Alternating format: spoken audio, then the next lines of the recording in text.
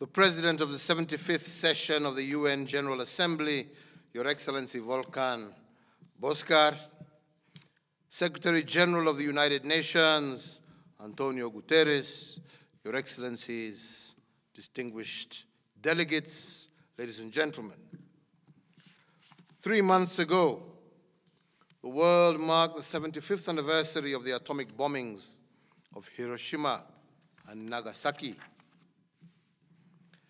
The memory of that morning of August 6, 1945, and the general devastating effects of nuclear weapons on humanity, biodiversity, and the environment reaffirmed the global nuclear disarmament and the total elimination of nuclear weapons are the absolute guarantee against the use or threat of use of nuclear weapons. The full implementation of international conventions and treaties aimed at achieving global nuclear disarmament must therefore remain a priority for all our nations.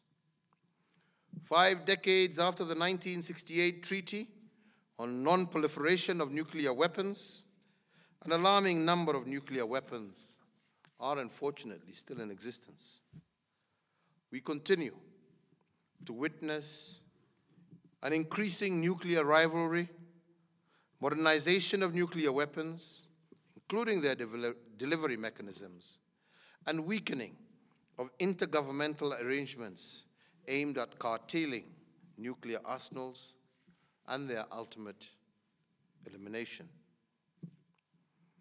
As a state party to the African Nuclear Weapons Free Zone Treaty and the 1996 Comprehensive Nuclear Test Ban Treaty, we reiterate our long-standing commitment to the total elimination of nuclear weapons for a safer, nuclear-free world.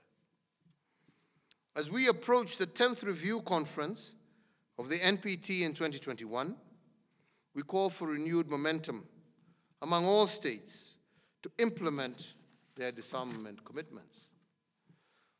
My delegation commends the progress made so far, particularly in the establishment of nuclear weapon-free zones, the voluntary renunciation of nuclear weapon programs, and countries withdrawing nuclear weapons from their territories.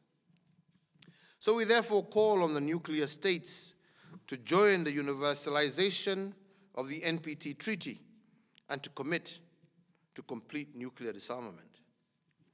The prospect of total war with the certainty of mutually assured destruction is not a credible stance for our civilization in the 21st century.